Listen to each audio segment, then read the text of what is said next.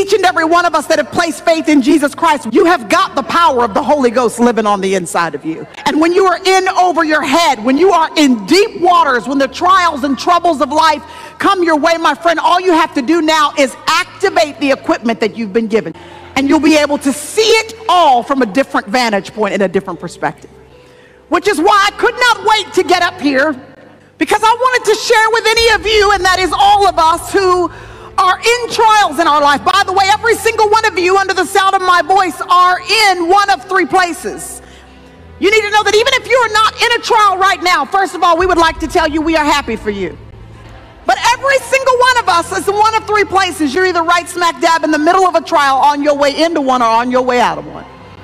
Because the nature of the world in which we live, Jesus said, John 16:33, in this world you will have trouble. You don't have to go looking for it, just keep living, and the trouble will come and find you. But in the midst of that, we can believe in the truth that is told to us in two of my favorite verses in all of Scripture. From Ephesians chapter 3, verse 20 and 21. Now unto him who is able to do exceedingly abundantly above and beyond all that you can ask or even think, according to the power that works within us. To him be the glory in the church and in Christ Jesus throughout all generations, forever and ever. Somebody ought to say amen to that. That means there is no trouble that you are facing. There is no difficulty that you're in. There is no pit you have dug for yourself. There is no situation or issue or drama that is currently unfolding in any of our lives that his power is not greater still. You may feel overwhelmed, but you need to know that your God doesn't. I love these two verses so much. They are a doxology. A doxology means basically an outpouring of praise and worship to God. This is one of the pinnacles of all of Paul's writing. And here's the thing, y'all. When he wrote the book of Ephesians, he was in prison. He was basically on Roman house arrest. He is in a situation he does not particularly care to be in. He is in a trial, and right there in the midst of the trial, he has an outburst of praise and worship to God. Some of you stood to your feet and you said, I'm just like Paul. I'm in the middle of a trial. But in the middle of your trial, you did exactly what Paul did. Stand up and worship God. It's one thing to have a doxology while you're not in a trial. It's a whole nother thing. Captures God's attention in a whole nother way when you are in a trial, and yet you choose to have an outburst of praise and worship to our great, amazing God. That's what Paul did. I want to walk with you through these verses, because if you can walk out of here, and if I can walk out of here seeing with our eyes open, seeing our trials and tribulations with a brand new perspective, it will literally change all of our lives. Now unto him who is able to do exceedingly abundantly above and beyond all that you can ask. And if you can't ask it because your brain can't even figure out the right words to verbalize what you're trying to ask, he says, that's all right, just think it and I can do past that. To him be the glory in the church, that's us, and in Christ Jesus, both now and forever. The very first step in the progression through these two verses that are going to change our perspective, the way that we look at our trials, the very first step seems like the most significant, but it really is the hinge on which the rest of it turns, and it is the word now. Paul says, I want you to start thinking about the greatness and the power and the amazing ability that God has toward you, that he wants you to experience in your regular everyday living, as a single woman, as a wife, as a mother, as a person working in corporate America, as a person working in full-time ministry, as a volunteer, as a parent at the school, as a teacher, as an accountant, as a lawyer. He says, I want you to start thinking about God's power, and I don't want you to have thought about it yesterday. We're not talking about yesterday. He says, I don't even want you to think about it in your tomorrows. He says there is a time to consider how great God's power is toward you, and that time is when he wants you to think about it right now. Now is the time for you to make a connection between what's happening in your life and how God wants to express his power to you in that specific situation. Y'all, this is important because if you're anything like me, sometimes there is a disconnect between my reality and my relationship with God. Sometimes I forget that the stuff I'm learning on Sunday is supposed to apply to Monday. Sometimes I forget that all the stuff I gathered, the encouragement that I gleaned, that the word of God that was spoken over me, that the fear that was prayed out of me, that the salvation that I received when I came down at the altar, sometimes I forget that this is not supposed to be compartmentalized in some little corner of my life saved for a rainy day. That he wants to be involved on my Monday, and then at work on my Tuesday, and then at home on my Wednesday, and then while I'm trying to figure out another way to cook chicken on my Thursday, and then on my Friday, and while I'm running errands on my Saturday, that this is supposed to apply to my right now. Would you know that what happened to you yesterday means everything in your today? That it's connected, that God planned it, or I allowed it, that I fully intend to walk with you through it, that the only reason why I allow circumstances in your life is because sometimes when we are flat on our back, that's the only time we ever take a breath and look up and see him for who he really is. Because I'm going to tell you exactly what to do right now in the middle of your trial. I'm going to tell you, he says, to divert your attention, to turn it 180 degrees away from focusing on your trial to focusing on him. He says you've got to turn your attention. You have got to discipline yourself, instruct yourself not to concentrate on and nurse and pay attention to the issue. You got to pay attention to God. He's the one that deserves your attention, not the problem. When we have drama that unfolds in your life, if you're like me, your tendency is to stay up a few extra minutes or a couple of hours at night going over the issue that you were facing. Or you walk through the bookstore and it seems like every single book you are passing on the shelf has to do with your drama, and so you pull those books off and you take them up to the register to buy them so that you can read more about your drama. And then you walk through the magazine stand, and there on the magazine stand, every single feature that is on the cover has to do with your drama. And then Dr. Oz is talking about it too, and so is Dr. Phil. And then, you know, Oprah's not on anymore, but she's still got that network and she's talking about it too. Everywhere you look, you are face to face with your issue. So you give it inadvertently, we don't mean to, but we give it the attention that is supposed to be given to our God. You know what worship is, don't you? Worship is attention. And some of us are worshiping our issue instead of worshiping God. We are giving to the drama what's supposed to be reserved only for our God.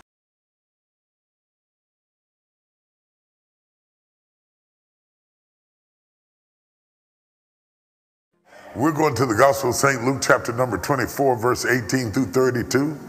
And tonight we're going to talk about divine intervention.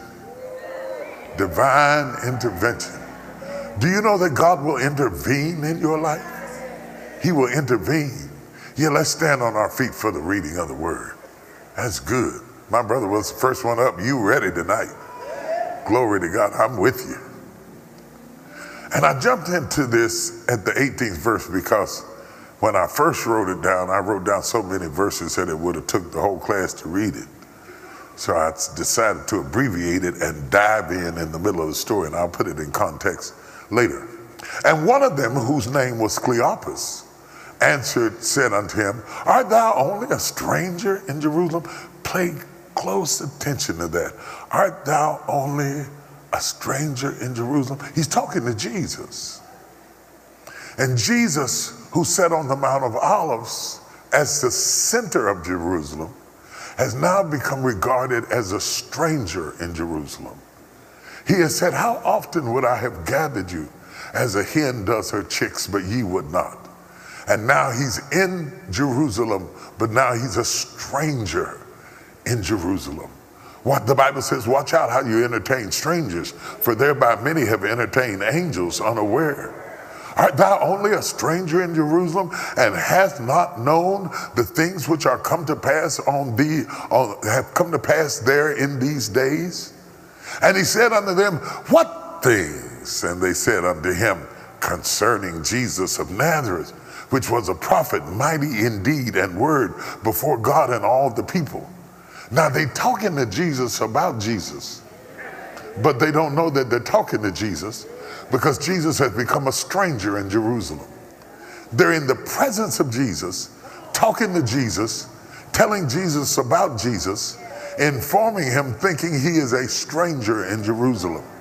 Isn't it funny that people who are talking about Jesus don't recognize Jesus when they come face to face with him? Everybody talking about Jesus doesn't have the ability to discern the Jesus of their conversation. Because sometimes the Jesus that you talk about looks different than the Jesus that you walk with. Oh, do you hear what I'm saying? And how the chief priest and our rulers delivered him to be condemned to death and have crucified him. This is a collaborative effort between the chief priests, who are Jews, and the rulers, who are Romans, have conspired together to deliver Jesus to death. But we trusted that it had been he which should have redeemed Israel. They're disappointed. We thought he was going to redeem us out from under the hand of the Roman Empire. And besides all this, today is the third day since these things were done. Nothing has happened. Yea, and certain women also of our company made us astonished, which were early at the sepulchre. And when they found not his body, they came saying that they had also seen a vision of angels which said he was alive. And certain of them which were with us went to the sepulchre and found it even so as the women had said, but him they saw not. Then he said unto them, O fools. I love Jesus. Especially this stuff right here. It makes me feel better about me. Because Jesus would let you have it. He didn't say, I need to intellectualize you about this and bring you into a deeper understanding about the realities of the messianic reign of Jesus Christ. He said, you're a fool. O fools and slow of heart to believe all that the prophets have spoken. Ought not Christ to have suffered these things and to enter into his glory? And beginning at Moses, and beginning at Moses, and beginning at Moses, and beginning at Moses, and all the prophets, he expounded unto them in all the scriptures the things concerning himself. And they drew nigh unto the village whither they went, and he made as though he would have gone further. But they constrained him, saying, oh, have you ever met somebody that talked to you in such a way that you didn't want them to end the conversation? Abide with us, for it is toward evening, and the day is far spent. And he went in to tarry with them. And it came to pass, as he sat at the table with them, he took bread and blessed it, and brake and gave to them. And their eyes were open, and they knew him. And he vanished out of their sight. And they said one to another, did not our heart burn within us while he talked with us by the way, and while he opened to us the scriptures? Tonight we're talking about divine intervention. Father, as we go into this word tonight, we don't just study the word to be studying the word, but we study the word to better perceive your relevance in our contemporary life. We study the word to understand that we can converse about you and not recognize you. We study the word to more clearly be able to discern when we are in the presence of God. And we study the word to perceive divine intervention. Tonight, not only the people in the room, but the people who are watching me around the world, open ourselves up for divine intervention, to intervene in our lives, in spite of our attitudes and our misunderstandings, and cause us to walk into the fullness of what you have for us. Thank you for what you're doing. In Jesus' name, amen. You may be seated in the presence of God. Sometime at your leisure, go past the 18th verse and read the early verses that lead up in the 24th chapter unto the 18th verse, because when you begin to read them, you will find that these two disciples on the road to Emmaus, one of them named Cleopas, it doesn't give us the other name, we begin to understand about these particular disciples that they are engaged in a conversation about Jesus that he overhears, and then comes and intervenes into their conversation. We want and we have a God of intervention. And I want to stress that point because some of us need God to intervene. What we are doing on our own is inadequate. We need intervention. Now, when I first started hearing about intervention and it became quite popular, it was what you did when you had a family member that was strung out on drugs or some other illicit behavior, and the people who loved them would gather around the table and they would hold an intervention to intervene before they were destroyed. If that same spirit of intervention is true today, we need God to intervene in our lives. To intervene, to disrupt our life, to come in and break into the conversation, to come into our situation and our circumstance and intervene in our personality, our character, our behavior, our attitude, our disposition. Sometimes it takes God to intervene because we won't let nobody else intervene. Anybody else, you would fight them off, but God has a way of knowing how to intervene into your situation in such a way that you have to listen at him. How many people in here want God to intervene in your life? Now, the particular time that we're talking about, before I deal with the text, let me put the text in context. This is a very unique, particular time in history. It is after the resurrection and before the ascension. And it is right along with where we are right now. From Easter to next Sunday is the day of Pentecost. Next Sunday will be the day of Pentecost, which will be 50 days. But at the 40-day point, the Bible said that Jesus showed himself alive with many infallible proofs for 40 days. Somebody say 40 days. I want to talk about 40 days because 40 days and nights have a lot of significance in the Bible. It is not by happenstance that Jesus shows himself alive for 40 days. And I want to go a little bit deeper. He did not show himself alive to the Pharisees. He did not show himself alive to the Sadducees. Once Jesus rose from the dead, he had stopped showing himself alive to people who did not believe. There has to come a point in your life that you stop trying to persuade the unpersuadable. That you stop trying to convince those who refuse to be convinced. There has to come a point in your life that your time is so valuable and so limited that you don't have time to argue with people who want to debate you at the expense of people who await you. Oh, I'm doing good already. The Bible said that the secret of the Lord is with them that fear him, and he will show them his covenant. That means there's some things that God shows his people that he doesn't show anybody else. That when you are really his child, no matter whether you're strongly his child or weakly his child, or whether you're frustrated or whether you're confused, that God will show himself strong in your life in a unique way.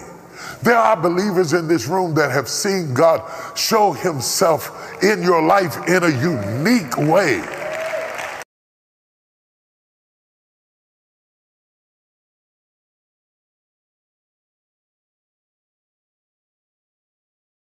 Well, God bless you. It's a joy to come into your homes, and if you're ever in our area, please stop by and be a part of one of our services. I promise you, we'll make you feel right at home. I like to start with something funny, and I heard about this single man. He was sitting on an airplane next to a beautiful single lady. They struck up a conversation, and he asked her what kind of men she liked. She said, well, I like Native American men with their high cheekbones and golden tan skin. Plus, I like Jewish men. They're so brilliant and successful. And I like good old boys from the South with their long Southern drawl. What's your name? He said, my name is Geronimo Bernstein, but my friends call me Bubba. Say it like you mean it. This is my Bible. I am what it says I am. I have what it says I have. I can do what it says I can do. Today I will be taught the Word of God. I boldly confess, my mind is alert, my heart is receptive, I will never be the same. In Jesus' name, God bless you. I want to talk to you today about protect your peace. We should get up each morning believing for a good day, expecting favor, knowing that God is directing our steps. At the same time, we should realize everything may not go perfect. Every person may not treat us right. Our plans may not stay on schedule. There may be some bumps in the road and things that we didn't see coming. If you're only going to enjoy the day if your plans work out, then you're setting yourself up for disappointment. In our cars, we have a spare tire. When I drive somewhere, I'm not expecting to have a flat. I'm not expecting to hit a pothole. I'm expecting to get to my destination as planned. But even though I'm expecting things to go my way, I've made provision in case it doesn't. I've taken steps ahead of time in case the tire goes flat. In the same way, even though you're expecting your plans to work out, even though you're expecting good breaks, you need to have your spare tire. You need to make provision in case things don't go your way. Well, how do you get your spare tire? At the start of the day, you need to make a decision that no matter what comes against you, you're not going to get upset. No matter what someone says, you're not going to be offended. No matter what delays, disappointments, bad breaks, you're not going to be sour. You've already made up your mind to stay in peace. That's making sure you have your spare tire. If someone is rude to you, your attitude is, no big deal. I'm not going to sit on the side of the road and sulk. I'm going to put my spare tire on and keep moving forward. If you hit a pothole, something unexpected happens. Your loved one has an illness. Your child forgot his homework. The loan didn't go through. You could be upset, worried, but you have your spare tire. You decided ahead of time to stay in peace. And the people in your life, as good as they are, there are no perfect people. There is no perfect boss, no perfect friend, no perfect neighbor, no perfect spouse. Victoria says that I am, but I know she's either lying or saying it by faith. Give people room to be human. Quit expecting them to perform perfectly all the time. Well, they hurt my feelings. If you have your spare tire, you forgive them and move on. Don't have unrealistic expectations. That person that loves you so much, no matter how good they are, at times they're going to disappoint you. They're going to say things that they shouldn't. Don't be easily offended. Well, my spouse didn't tell me he loved me today. This neighbor doesn't invite me over like she used to. My coworkers didn't congratulate me on my big presentation. You don't know what's going on in their lives. Don't take it personally. Here's the key. Your happiness is not someone else's responsibility. You are responsible for your own happiness. Too often, we're counting on other people to keep us cheered up, encouraged, feeling good about ourselves. That's putting too much pressure on the people in your lives. Let them off the hook. Nobody can keep you fixed except our Heavenly Father. Don't go to people for what only God can give. Are you going through life without a spare tire, only happy if things go your way? The problem is the roads are bumpy. There will be some potholes, unexpected challenges. Without a spare, you'll get stuck on the side of the road, bitter over a breakup, upset because a coworker left you out, stressed over the traffic. Life is too short to live offended, upset, discouraged. This day is a gift from God. We are not always going to be here. You have to put your foot down and say, I am not going to let these same things keep upsetting me. I am going to stay in peace even if the boss is unfair, even if my spouse is grumpy, even if my flight is delayed, even if the medical report isn't good. This is the day the Lord has made. I have made up my mind. I'm going to enjoy it. When we go around offended, upset, discouraged, really it dishonors God. He's entrusted us with life. He could have chosen anyone to be here, but before time began, in His great mercy, He handpicked you. He not only chose you, but He created you in His own image. He's planned out your days. He's crowned you with favor. Now He's directing your steps. The way to honor God is to get up each day with passion, being your best, pursuing what He put in your heart.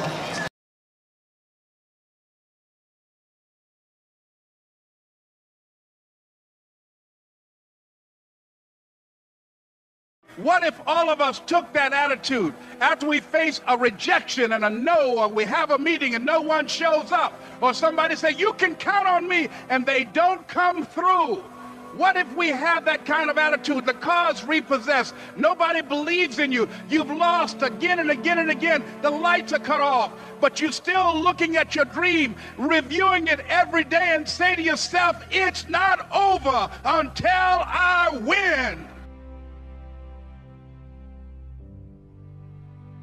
I do not believe that any of us have dreams that were not given to us for the purpose of accomplishing those particular dreams. And I want to share something with you that has changed my life. I started out, as was indicated by Jack, some very humble beginnings. I don't know what that dream is that you have.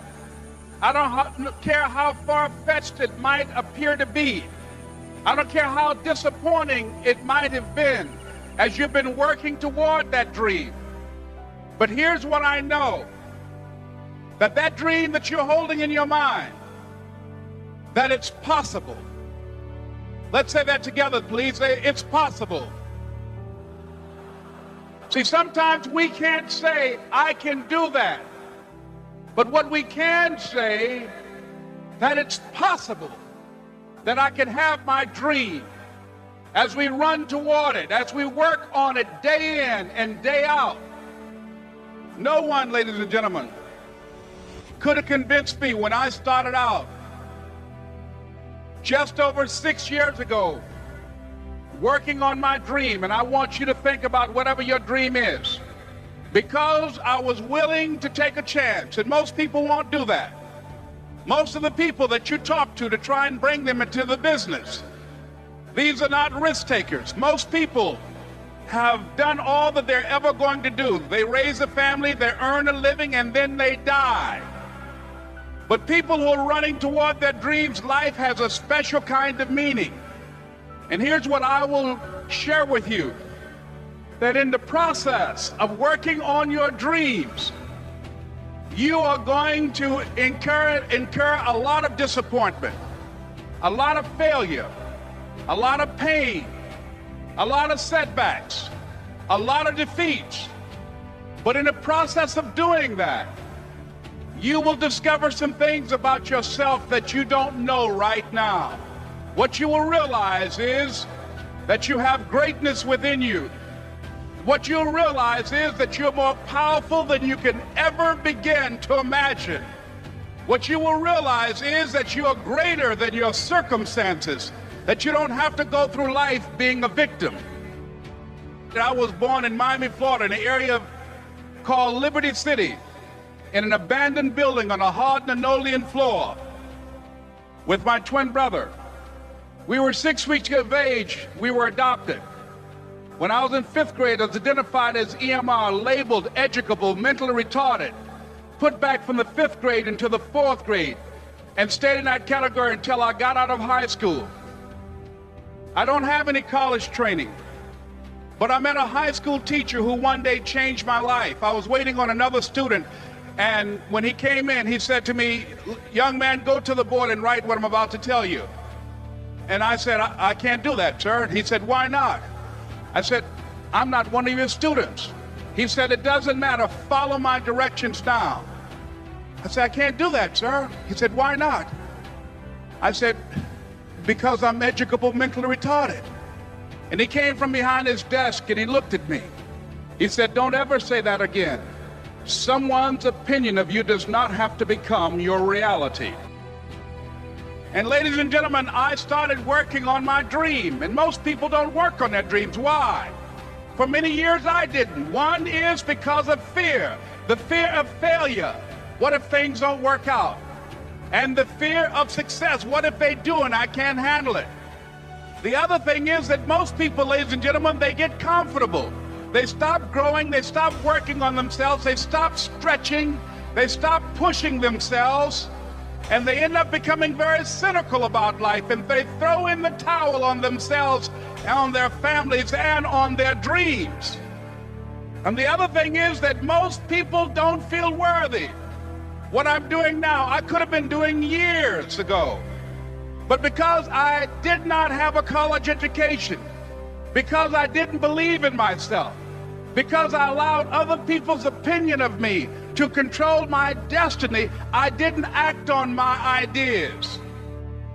But not only is it important that you believe and begin to know that it's possible for you to live your dream as you run toward it, and not only is it important for you to know it's possible for you to choose your future, but it's necessary that you work on yourself, that you develop yourself. It's necessary that you get the energy drainers out of your life, people who don't want anything, people who are not striving, people who are not challenging themselves, people who aren't growing, people who have stopped dreaming. It's necessary.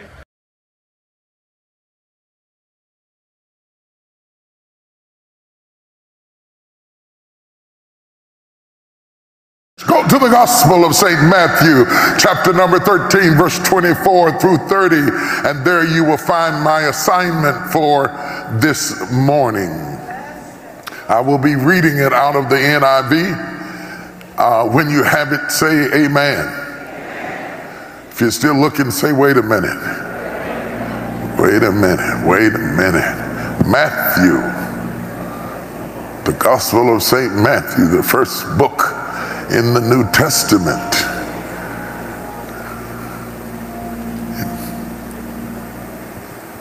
Jesus told them another parable. What was it? It was a parable. The kingdom of heaven is like a man who sowed good seed. What did he do? He sowed good seed in his field. Now, first miracle, you got to recognize, the choir didn't know what I was going to preach. When they prepared for worship, they didn't know what I was going to preach.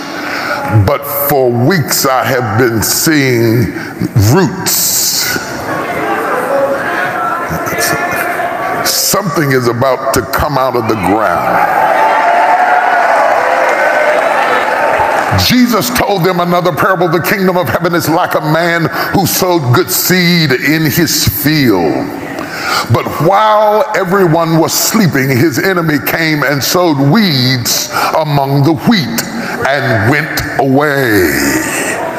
When did he do it? While they were sleeping. When the wheat sprouted and formed heads, when the wheat sprouted and formed heads, then the weeds also appeared. The owner's servant came to him and said, "Sir, didn't you sow good seed in your field? Where then did the weeds come from?" "An enemy did this," he replied. The servants asked him, do you want us, watch this closely, do you want us to go and pull them up?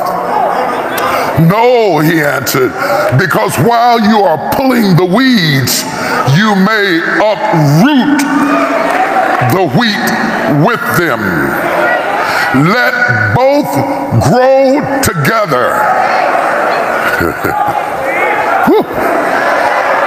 Oh my God. "Let both grow together until the harvest. At that time, I will tell the harvesters, first collect the weeds and tie them in bundles to be burned.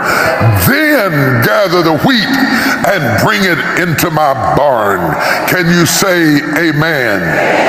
Shout this with me. Timing is everything. Shout it again. Timing is everything.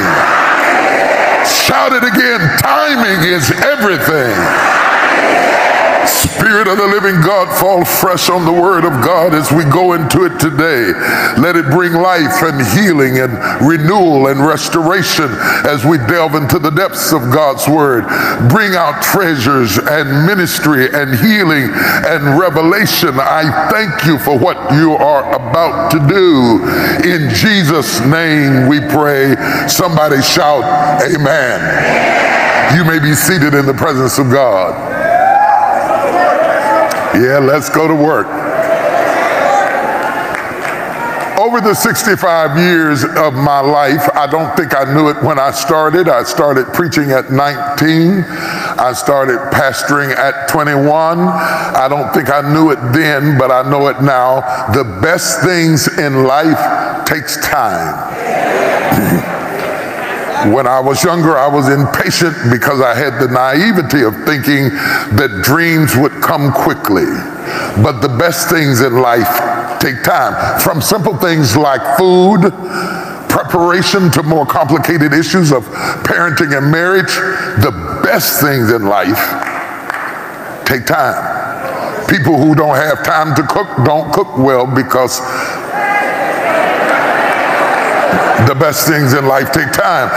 You can get married, you can have a wedding in 30 minutes, but it takes years to have a marriage. The best things in life take what? It is a sharp contrast between being rich and being wealthy. You can hit the lottery, receive an inheritance. You can be catapulted from rags to riches, and you can be rich quick. Though many define wealth differently than how I will today, true wealth isn't just about money, but it is about the lessons you learn while struggling upward. If you have money without wisdom, you will soon be parted from your money. The best things in life take time.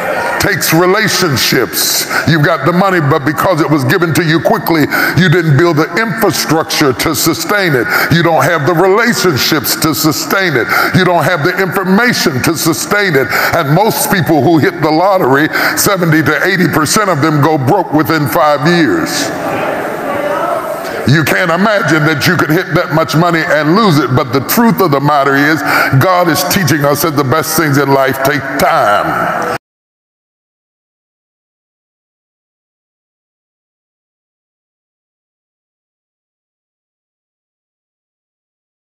This room is full of people tonight, and lots of people watching by TV, that you're trusting God for something.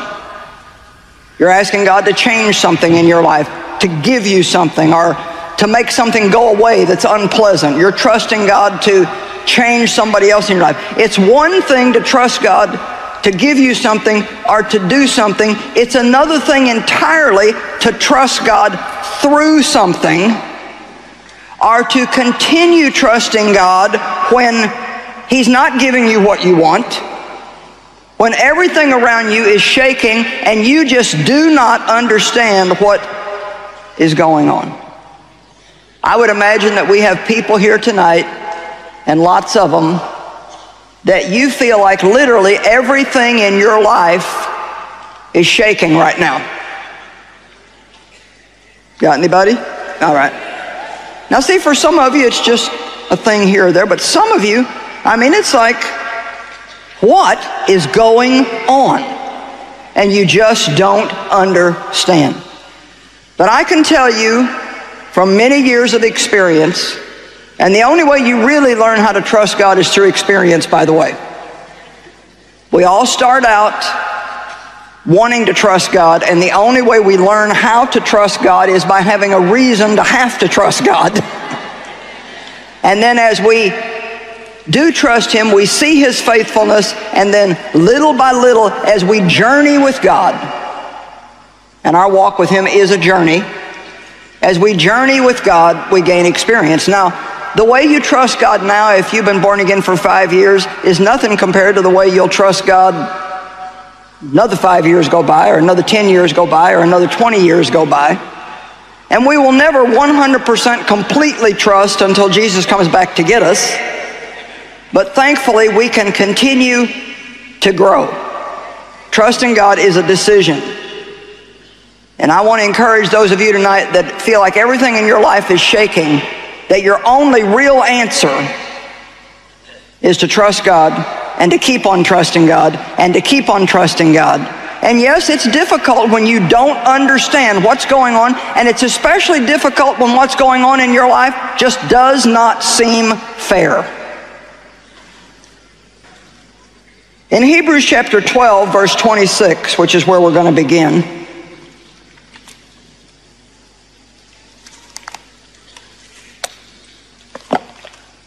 talks about how God shakes things in our life until only those things that cannot be shaken remain.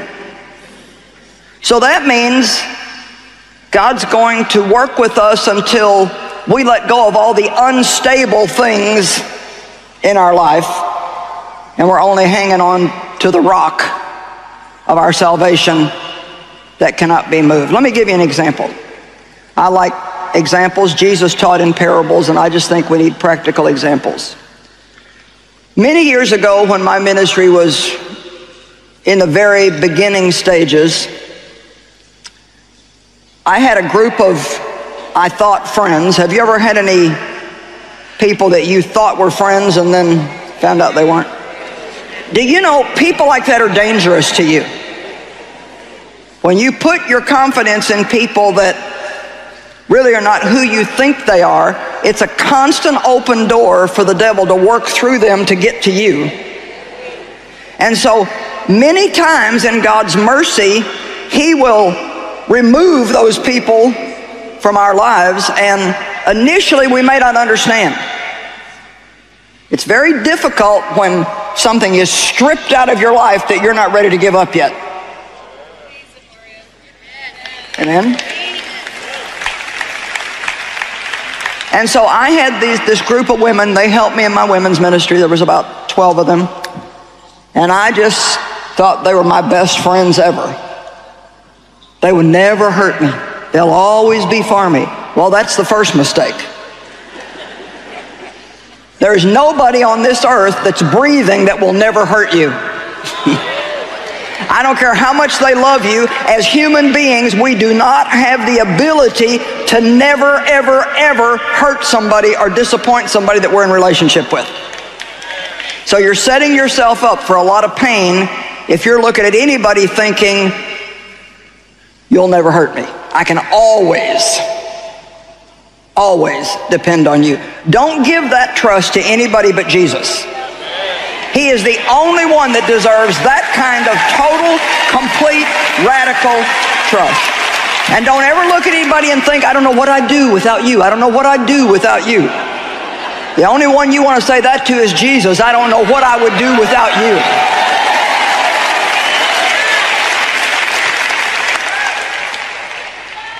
And so, long story short, I had a relationship with these ladies for a long time, and we were just having fun.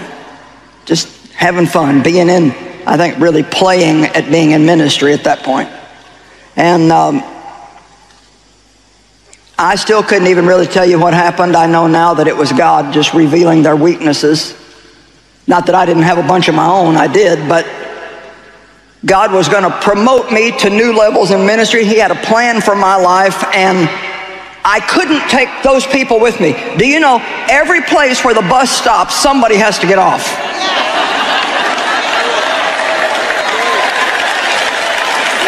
Amen?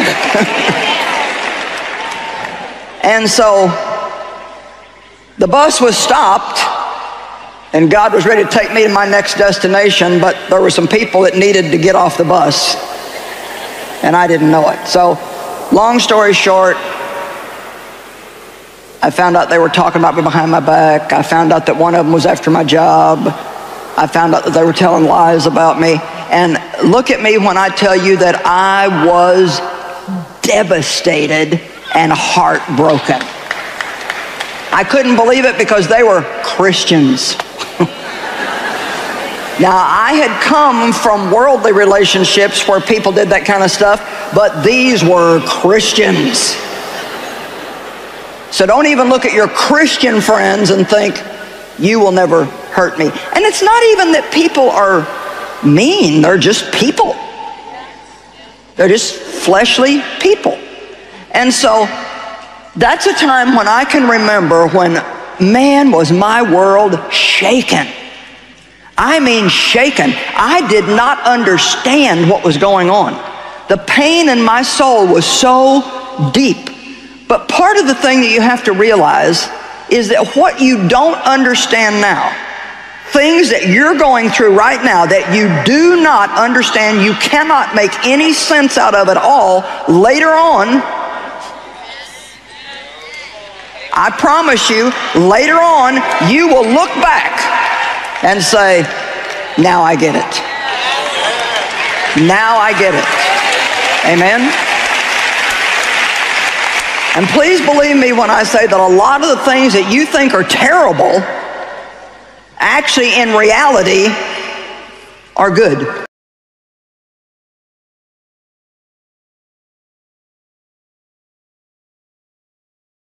I love to talk about David. I'm going to try not to get lost in talking about David because I could spend all night talking about David. He's probably one of my favorite characters in the Bible, but I'm just using David's life as a metaphor to really talk to you, because my assignment tonight is to bring you into a place where you can have still waters, and you cannot have still waters until you release or let go many of the things that are distracting you and invading your space.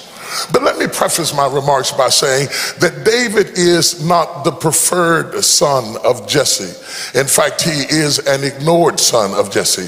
He is the 8th child of Jesse, his father. He does not look like his life is going anywhere. He is a shepherd boy with a destiny locked inside of him.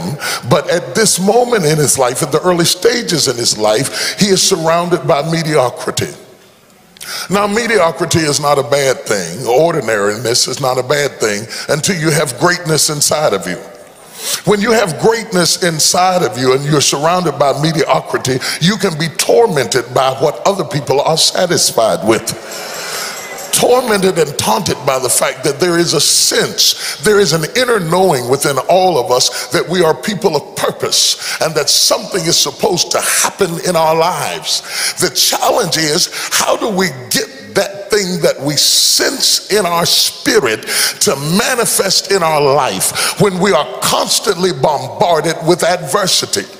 David is not the preferred son of Jesse. Seemingly, when the enemy knows that God is going to use you in a mighty way, he does everything he can to upset the very genesis of your life, to kind of set you on a path of destructive behavior, to limit any self-esteem that you might have. He doesn't do that. He doesn't fight anybody that's not destined to go anywhere.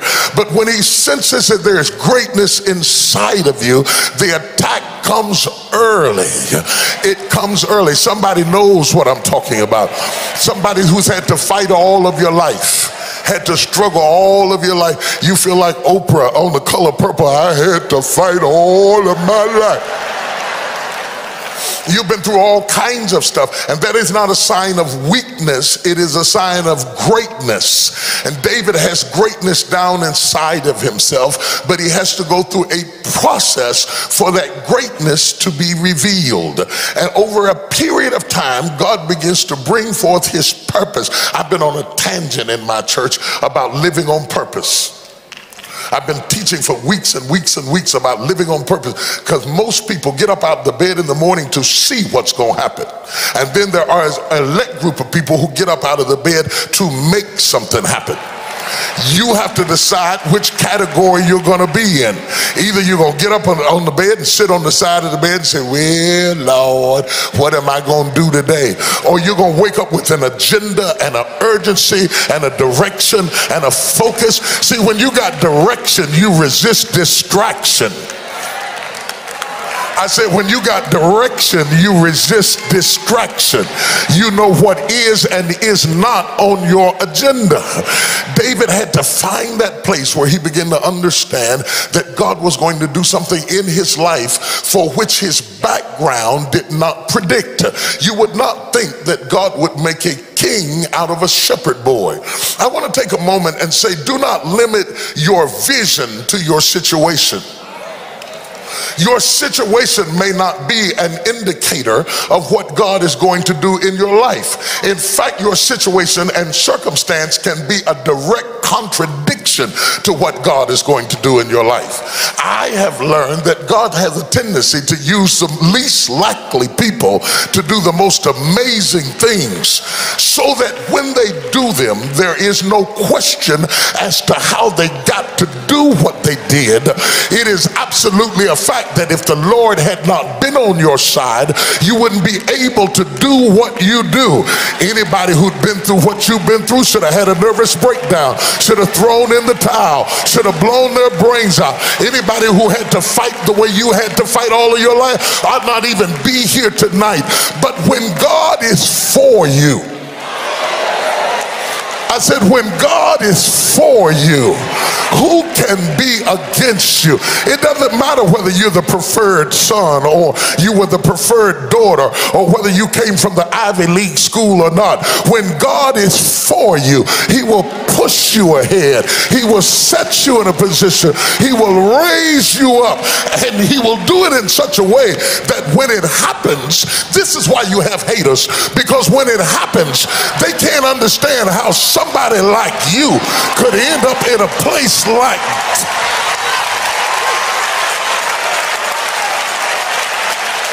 the problem with your haters is that they think that they're more qualified, and they may be. They think they've been groomed for it, and they may have. But when you walk in divine favor, God can execute a plan in your life that supernaturally imposes you into a position for which you've never been there before. And you're walking around like Gomer Powell talking about, golly, you don't even know how you got there, but God can beam you up. And I don't know who I'm preaching to, but somebody, you're getting ready to be beamed into a position and a situation that is beyond human comprehension. This is why you cannot afford to allow the turbulence of the times, the wickedness of your surroundings, the narrowness of your friends to deter you from your destiny. You have to have a sense in your spirit and in your heart that you have a direction and a purpose, and you're going to live on that purpose in spite of your predicament. Now God reveals himself, and God is something to reveal himself. He is beyond human comprehension. If you can explain it, it's not God. God is a mystery. He is a mystery that whenever he gets ready to communicate with you, he has to reduce himself down into a form that you can understand. Because if he were to come to you in the fullness of who he is, it would cause your brain to pop. Your mind couldn't comprehend what Paul calls the manifold wisdom of God. There's so much to him. And so he has to break it down to you real slow. So when you're hungry, he has to say, I'm bread. And when you're thirsty, he has to say, I'm water. And when you're sick, he has to say, I'm a physician. And when you're lonely, he has to say, I'm a friend. And oh, y'all don't hear what I'm saying. But see, he's really all of that at the same time. But he has to bring it on you real slow. David has no background to be king. He has no background to be king. He's not come from the upper echelon of Israel. He comes from common people. His father was a common man. He was a shepherd boy, smelled of sheep dung, gnats and flies around him. He stank. He was a little bit weird. When God found him, he was dancing on the mountainside, writing poems to God. Just a little off center. Yeah, peculiar, strange. One of our great problems today is that we resist being peculiar. We seek to fit in rather than to stand out.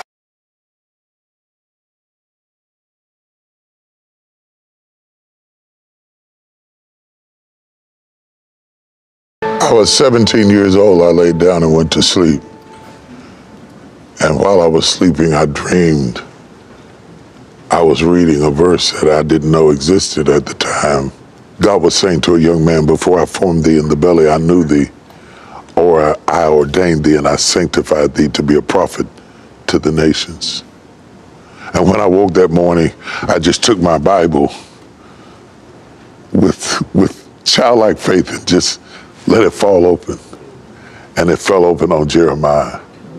And he said, before I formed thee in the belly, I knew thee, and I ordained thee, and I sanctified thee to be a prophet unto the nations.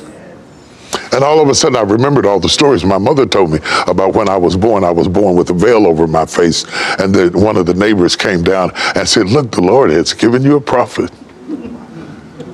And Mama said, a prophet? She said, yeah, he has a veil over his face. Thin membrane born over some babies' faces. I was one of them.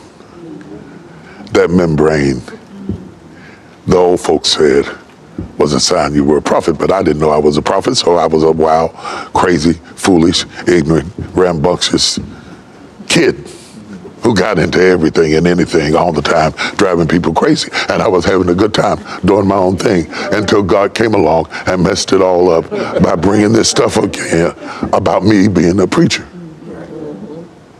And I ran from my calling. I purposely got drunk and went wild and got high and partied and did everything I could to convince him to go away.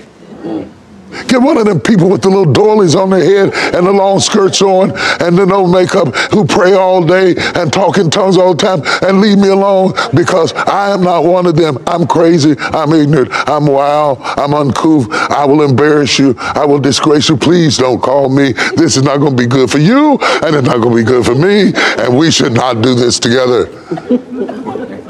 But God didn't ask me to vote. He asked me to obey.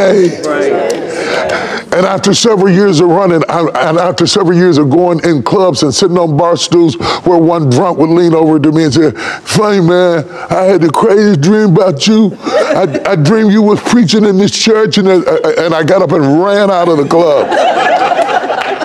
And I felt like David, if I make my bed in hell, thou art there. And if I take the wings of the morning and ascend to the uttermost parts of the earth, thou art there. And I'm not going to be able to outrun this. And I couldn't understand that God wouldn't let me go. I couldn't understand why God picked me. If I get to heaven and we're only allowed one question apiece, I simply want to know, why did you call me? A boy from the hills of West Virginia, the son of a janitor and a school teacher. Why did you call me? And I had lots of excuses. Like Moses, I had a speech impediment. You can't call me. You can't call me. I didn't stutter, but I had a lisp. I can't be a speaker because I have a lisp. But all of us have areas where we feel inadequate. And if you don't, you're disqualified. Because humility is framed from feeling inadequate. When you say, I am not enough, it makes you pray harder. It makes you seek harder. It makes you ask for more grace. Beware of all the people who tell you they are enough. It's a sure sign that you're dealing with a fraud. Because the questions the world is asking are too complicated for you to answer with a degree. Yeah. The problems people are having now require divine intervention. Yes. And you have to have somebody who has heard from God, not from themselves. So it doesn't matter. In my weakness, he's made strong. In my weakness, his strength is validated. So he chooses fragile, broken, limited people so you won't be confused where the ointment comes from. You know that the glory that we have is not of ourselves, but Christ Jesus the Lord that has given us the glory. And it's him coming out of us. It's not our talent coming out of it. It's not our skill coming out of it. It is him coming out, both to do and to will, according to his own good pleasure. That's the facts. And what makes God all the more real is recognizing that he can work with such poor material. That he can be so masterful as Michelangelo to paint the Sistine Chapel with a broken brush. And I am the brush. And you are the brush, and you are the brush, and you are the brush. And he chooses broken brushes so that there will be no glory to the brush, only to the artist. When the master vintner, plans to transplant you, arguing will not stop it. He will not let you go until he's moved you to the place that he has prepared for you and you for it. And placing you in that place, you begin to grow. And you will know you're in the place when, like Joseph, your branches reach over walls. When God plants you, your branches reach over every denominational, racial, generational wall that ever stood. And I believe he wanted you to hear this at this moment in your life. Imagine being in the wilderness, miles and miles of sand, hot, scorching hot sand beneath your feet, the blazing sun above your head. Imagine walking and seeing nothing but repetitions of what you're walking on, not just on the ground, but in the wind, in your nostrils, in your clothing, all around you. This was the wilderness that Israel walked through to get through the promised land.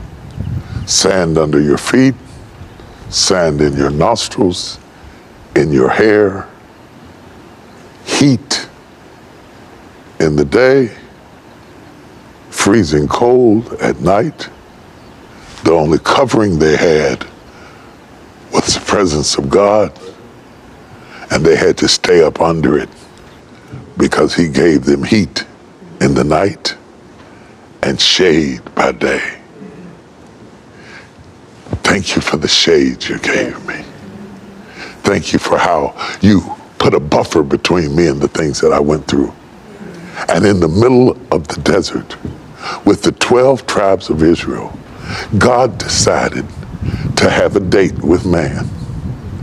And he decided to have a date in a tabernacle. And the Hebrew word for tabernacle is ohel moed. It means a tent of meeting. It's a rendezvous place. It's a place where divinity courts humanity